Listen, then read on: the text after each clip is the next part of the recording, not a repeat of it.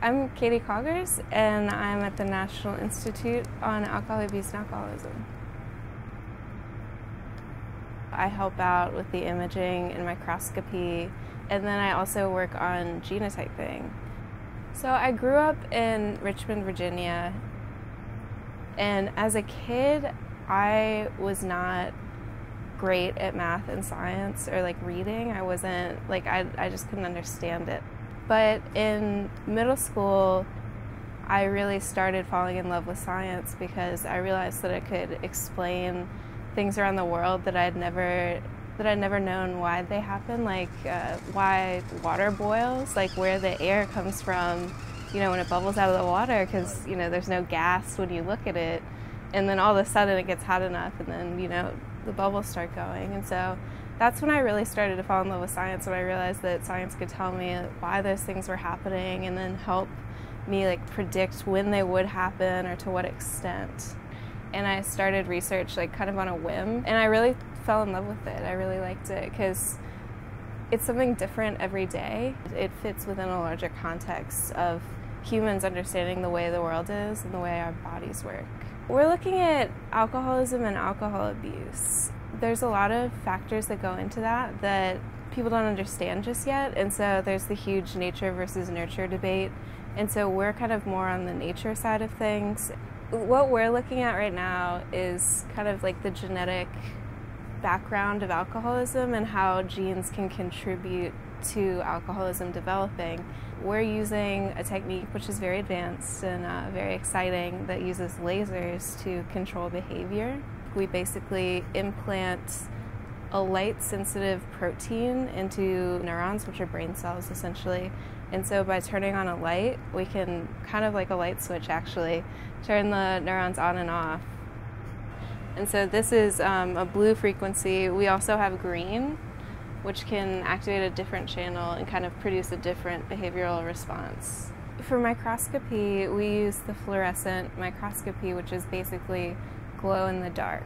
Like when you turn off the lights in one of those rooms with the stars on the ceiling, that's kind of the same thing because it glows without the light actually being on.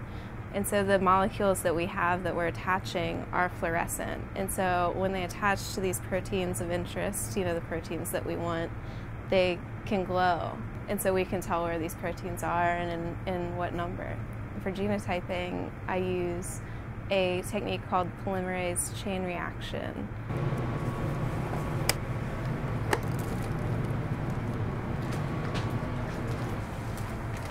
The first part of polymerase chain reaction, which is the way that you can multiply DNA, so you can tell if there's a gene of interest in a sample. Typically, you have to know whether the gene of interest is there or not within any given test subject. Is you start with the thermocycler, which is over here actually. And so this machine goes through many different temperatures, which helps with the DNA amplification. After that reaction is completed, then we use it in the gel because DNA is actually negatively charged. And so if you run electricity, the DNA will naturally go towards the positive charge. The way that DNA is separated on this gel is by size. The smaller pieces of DNA move a bit faster in the gel, and the larger pieces of DNA take a longer time. And so the larger pieces of DNA are going to be closer to where the sample started. This gene actually that I'm testing for is a fluorescent gene that's been inserted into the neurons. And so this is determining whether their neurons will be fluorescent or not. We know so little about how the brain responds to addiction and what changes in the brain can lead to addiction.